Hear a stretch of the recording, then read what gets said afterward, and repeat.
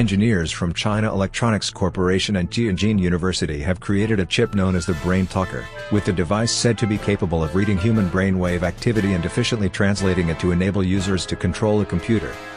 The technology, known as a brain-computer interface, or BCI, has been theorized for many decades, and has featured prominently in science fiction and techno-thriller books and films such as Neuromancer, Firefox, Ghost in the Shell, and RoboCop. Now, Chinese engineers and academics have apparently taken the next step and actually created a working BCI device, with the Brain Talker debuting at the 3rd Annual World Intelligence Congress in Tianjin last month.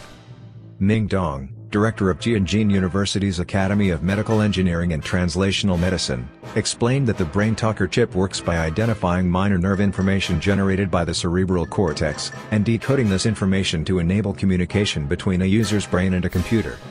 The signals transmitted and processed by the brain are submerged in the background noise.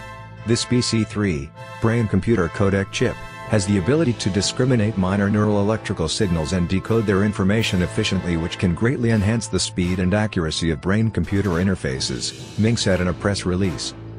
Brain Talker makes BCI technology more promising for civil use since the chip is more portable, wearable and simpler, the academic added, emphasizing that BCIs hold a promising future.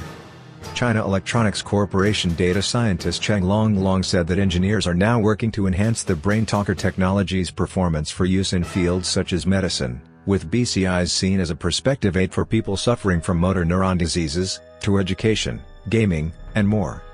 According to Chinese media, China independently holds the complete intellectual property rights to the Brain Talker chip technology.